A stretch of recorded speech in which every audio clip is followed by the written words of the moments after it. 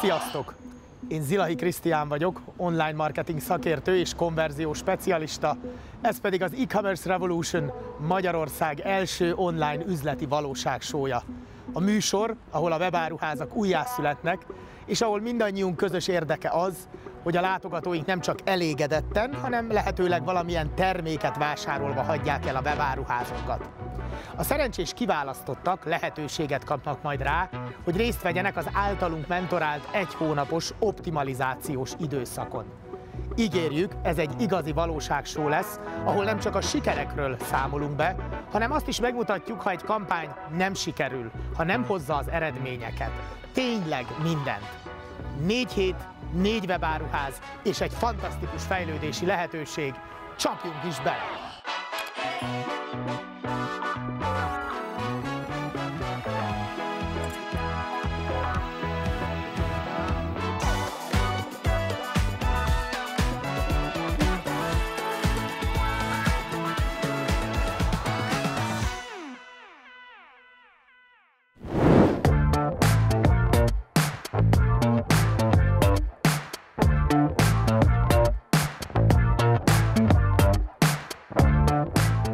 Ahogy meghirdettük a műsort, azonnal elkezdtek szép számmal beérkezni a jelentkezések.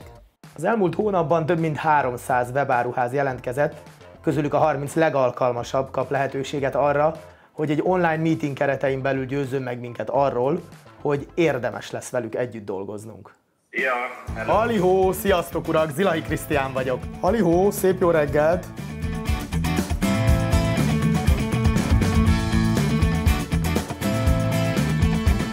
Bíztam abban, hogy ha esetleg bekerülünk, akkor itt kapunk egy jó kis pop-up stratégiát. Így szakmailag is nagyon kíváncsi vagyok arra is, hogy ti mit adtok, meg hogy nyilván az embernek van a fejében egy csomó minden, mit kéne csinálni, de aztán vannak azok, akik meg még nagyobban csinálják, és akkor jó tanulni tőlük, úgyhogy érdeklődéssel állok a feladat elé.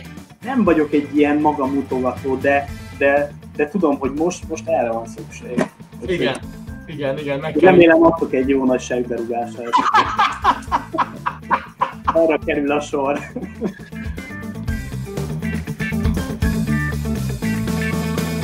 Nem azért jelentkeztem, hogy utána megállítsam a dolgot azzal, hogy hát ez nem tetszik, meg ez most több 5000 forinttal nem, tehát nem számít, most így mondom, a pénz sem, idézőjelben kicsit. Tehát, hogyha az lesz, hogy azt mondjátok, ez egy jobb dolog, többe kerül ennyi, de üssük, mert ennek meg lesz az eredménye, hát mindenféleképpen azt fogom mondani, hogy csináljuk. Nem tudom pontosan elmondani, hogy azt tudom, hogy mire jelentkeztünk, de azt nem tudom pontosan elmondani, hogy lehet meghirdetve mondani, vagy olyan valóság, az a lényeg, hogy utána nekünk, tehát hogy megváltozik minden. Én mindig is azt érzem, hogy működünk, jól megyünk, nőnek mindig a számaink, az eredményeink, mindig javulunk, de mindig érzem azt a kis pici valamit, ami hiányzik. Per pillanat azt gondolom, hogy nekünk erre szükségünk van, akár kicsi vállalkozás vagyunk, akár nem. Szándékunk is az, hogy ezt megerősítsük, és nagyon örülnénk, hogyha ebbe segítséget kapnánk. A szakmai támogatásnak, illetve az, hogy amit tudnátok nyújtani, amivel tudnék növekedni, egy érdemi növekedést elérni, ez engem nagyon vonzó volt és tetszett. És hogyha csináltok, mit tudom, 300%-os forgalomnövekedést, ez tök jó, tehát ez nagyon jó. És látjuk, hogy ez hatalmas nagy meló, és 1000-féle forrás van, lehetetlen kb. Kiigazodni, és amit talán a legjobban számíthat, az hosszú és éveken át tartó statisztika, meg gyűjtés, meg tapasztalat.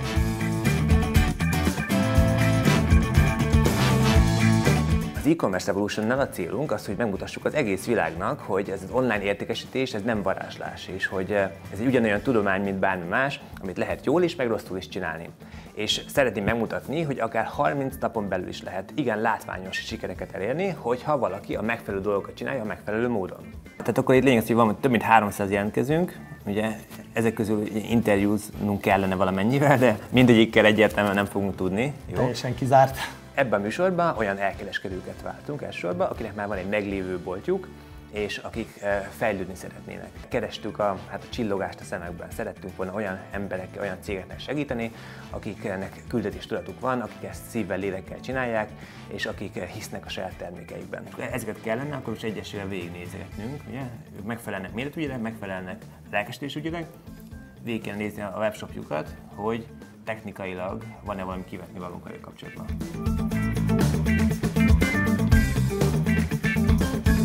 Nálam az a baj, hogy marketing tudás azt mondom, hogy talán nagyjából van, csak a kivitelezés az, ami elmarad. Abszolút tudjuk, hogy hol vannak a gyengeségeink, mire kéne ráerősíteni, tisztában vagyunk azzal is, hogy igen, az optimumban óriási lehetőségek vannak, de nem tudjuk kihasználni. Pont ezekre a területekre szeretnénk egy kicsit így ránézni, hogy ezen hogy tudunk változtatni. Akkor már értem, miért beszélgetünk.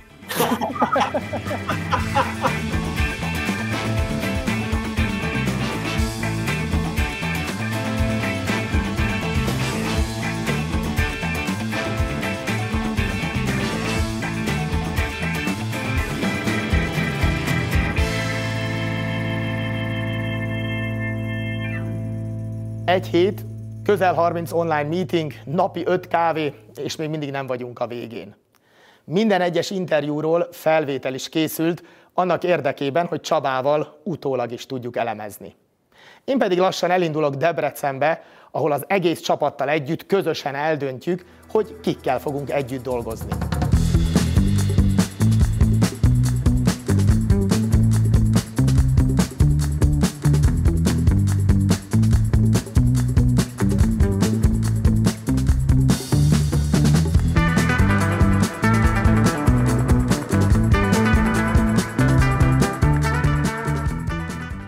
Elérkezett a műsor egyik legizgalmasabb pillanata, a kiválasztás.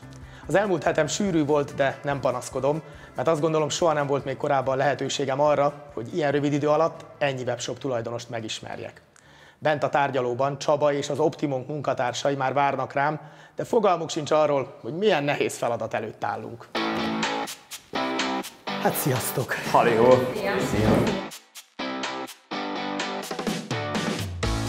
Szóval akkor van egy táblázatunk, van benne 20 jelölt, szerintem ezeket menjünk egyesével gyorsan végig, szűrjük ki először azokat, amik biztos nemek, vagy amik akármi, és utána ezt úgy még 6-8-ra, és az a 6-8-ban még akkor mondjuk lesz egy pár biztos igen, és akkor ott a végén még filozgatunk.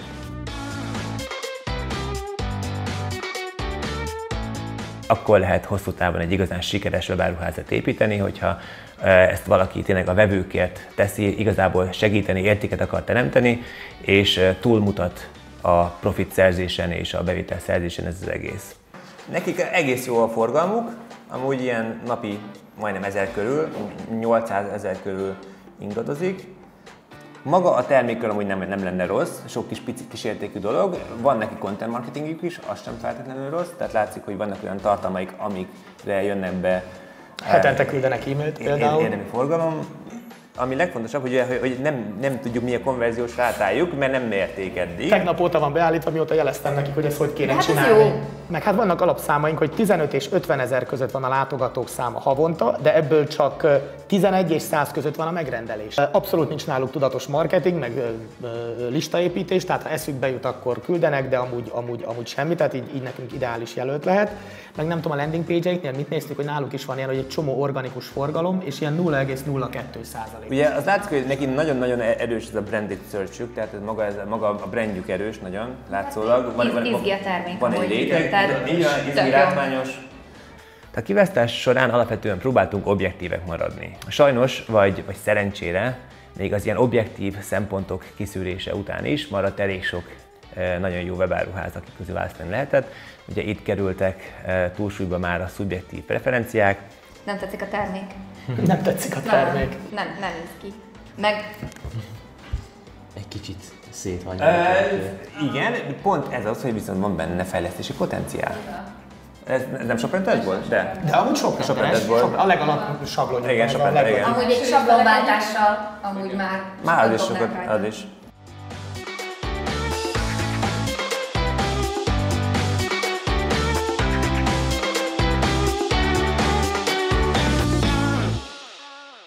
Krisztián oda van a youtuberért, nektek tetszik az alacsony értékű kis widgetek, magas konverzióval, nekem ő tetszik a legjobban. Jó sztori, jó konverzió. Sok munka van velük, de ez egyben még sok lehetőség is, ugye? Sok lehetőség, úgyhogy jó, hát ők is lehetnek.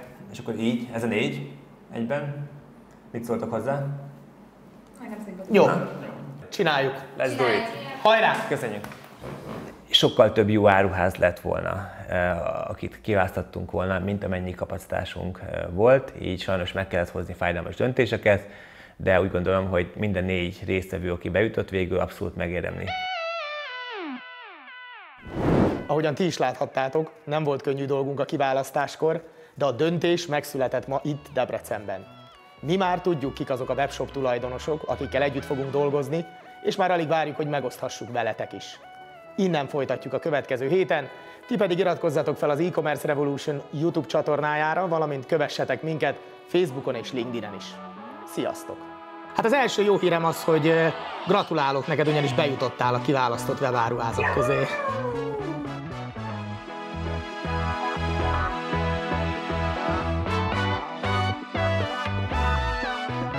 Akkor a kvantumugrásra álljatok készen, öveket becsatolni, hamarosan érkezünk.